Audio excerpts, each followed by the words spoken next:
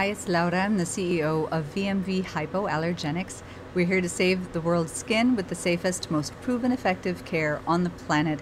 And today I'm doing another skin installment of Ask a Skintellectual. What we do is we collect your many questions from many places, Instagram stories, our customer service emails on vmvhypoallergenics.com or vmvhypoallergenics.ph, or on our YouTube comments, Facebook, everywhere. And then we try to get through as many of them as we can on this, Ask a Skintellectual. Before I get started, remember to follow us on Instagram, like us on Facebook, and subscribe to our YouTube channel where we have new content going up pretty much every week. And we also have a lot of content on vmvinskin.com if you need more help. Aiko Banana is asking, does topical and oral collagen really work?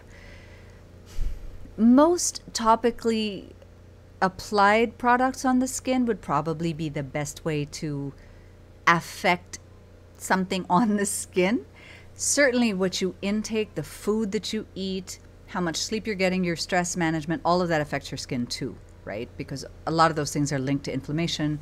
Inflammation can certainly affect the skin, etc., etc. This particular product, collagen, okay. There was a review. It's a fairly small review by Dr. Choi, who I believe is based in Taiwan. I'll see if I can put the link to the review in the comments.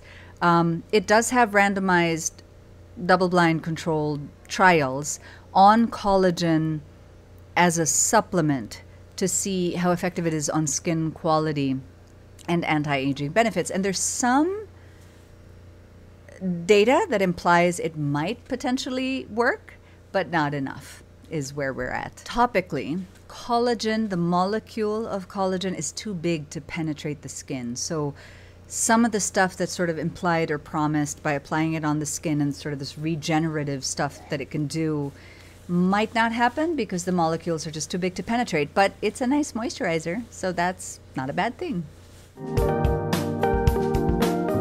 Miracle 3002 is asking for products to lessen eczema. First thing we would say is make sure it's diagnosed properly by a dermatologist, because eczema can mean different things to different people. Atopic dermatitis, it bubbles, right? And then dries, crusts over, becomes very itchy and stuff. We have a lot of great articles, super helpful, on vmvinskin.com. If you type in eczema in the search bar, you know, there's what is eczema, what causes eczema, what to do for an eczema flare-up, etc. That's super helpful. It is an inflammatory condition, so a lot of anti-inflammatory best practices would apply here. Eating anti-inflammatory foods, getting enough sleep, 7 to 8 hours a night, stress management will all be beneficial. One thing to remember with eczematous skin conditions is that it's very frequently barrier defect, so you'll have cracks in the skin that can be very welcoming to opportunistic microbes. So you do need a certain level of antimicrobial care as well. And you don't want to rely on a steroid. You really only want to use a steroid a few times a year, right? As prescribed by your doctor, and no longer than that.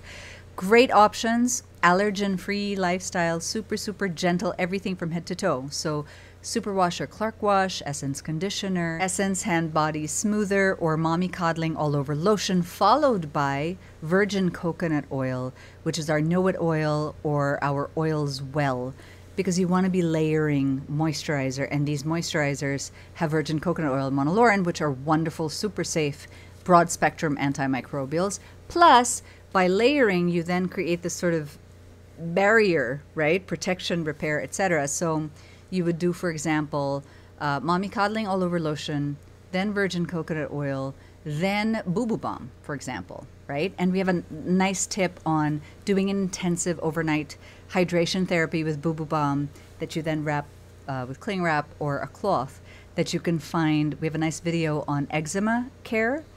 And I actually just did a video on Boo Boo Balm that should be up soon. Kate Poyette's asking, should I apply moisturizer before or after id monolaurin gel? Moisturizer would tend to come first, then your id monolaurin gel, and then, for example, Know It oil and your sunscreen. But id monolaurin gel can be reapplied throughout the day on your face, on your hands as a disinfectant, etc. I just did a video about this. The correct way, like applying skincare in the correct order in a regimen. And there's also an InSkin blog post about that I think you'll find helpful. Give alms to the poor. Yes, is asking, are your lipsticks safe for those who have lip dermatitis? And again, yes, they're free of most top allergens, definitely free of all fragrance, all masking fragrance, preservatives, irritating waxes. And we do have dye-free options if you happen to be allergic to azo dyes. Our VH rating system is so specific that it actually will show you if it's a lower VH rating, then you can see on the back what exactly is the allergen in there. And if it's azo dye or dye-free, and you can just compare it to your, say, patch test results. Very, very helpful. But yeah, our lipsticks are extremely well tolerated and people love them and they're great. Another thing that might help is our allergen-free, halogen-free Essence Skin Saving Toothpaste, because the dermatitis might be from that as well, not necessarily from the lipstick. It's flavor-free. Flavors are related to fragrance. It's preservative-free. It's halogen-free. There's a nice video also that I did called on perioral dermatitis that can help. And then also Boo Boo Balm. Applying Boo Boo Balm under the lipstick can help too, repair anything that needs repairing and provide an additional barrier as well to triggers.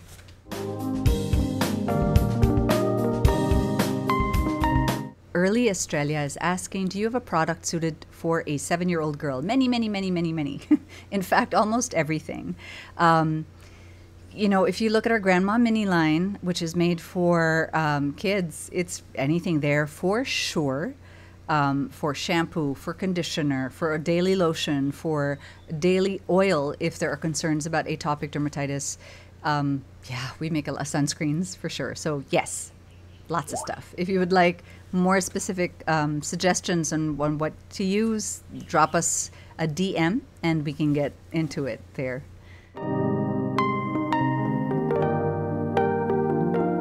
Mav Cerbolias is asking, is your Red Better line safe to use on babies with atopic dermatitis or eczema? 4 months old to be exact. Thank you. And thank you for the question. And the answer is yes.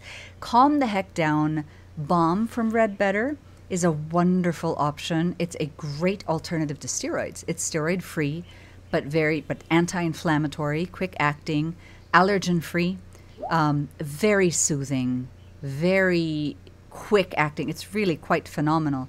For general flares that aren't too bad, Boo Boo Balm actually does the trick.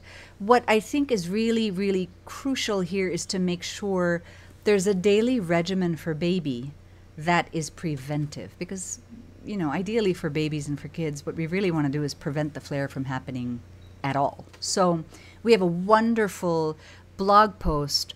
I think it's called My Baby Has Eczema, actually. So it would be s.myvmv.com/mybabyhaseczema. And several dermatologists chat with me about a daily regimen for the care of a baby with eczema. And this includes allergen-free, very gentle baby wash, layered moisturization and barrier repair, and really safe, wonderful antimicrobial care, such as with monolaurin, which is coconut-derived and actually found in breast milk, so very safe, and virgin coconut oil, of course. So I would prioritize prevention and this daily wonderful soothing regimen, and then keep Boo Boo Balm as well handy for sort of flares that are beginning, and Red Better Calm the Heck Down Balm is great for sort of more severe flares.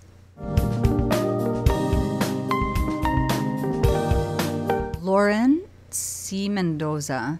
Hi, I haven't gone to a derma clinic, but through research online, I found the term hyperhidrosis. I have excessive sweating in the underarms. Can Essence Antiperspirant help me or be used, and will it darken my underarm? So same. I also have hyperhidrosis on, actually, maybe you can see I'm sweating now, on my underarms and other areas of the body. Not too bad on the hands and soles of the feet. But I did do a video on hyperhidrosis and bromhidrosis that I think you should check out. I think it'd be helpful. I think it's also online on vmvinskin.com. Short answer, yes, Essence Skin Saving Antiperspirant is fantastic for hyperhidrosis. And no, it will not cause darkening. Darkening in the axilla, the underarm area, is often a post-inflammatory hyperpigmentation. So if you're using soaps or laundry detergent or even clothing that has allergens that's causing an irritation there, that could be causing the darkening. Essence does not have allergens or irritants, so it would not cause the darkening.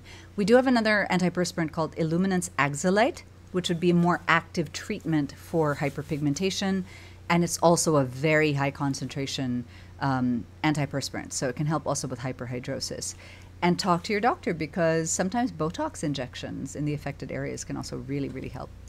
We have many, many more questions, but I'm trying to keep some of these videos short so they're easier to digest. Keep the questions coming. Certainly, if you have any questions, you can write them here in the comments on YouTube, and I personally check them myself, as well as our team in customer service.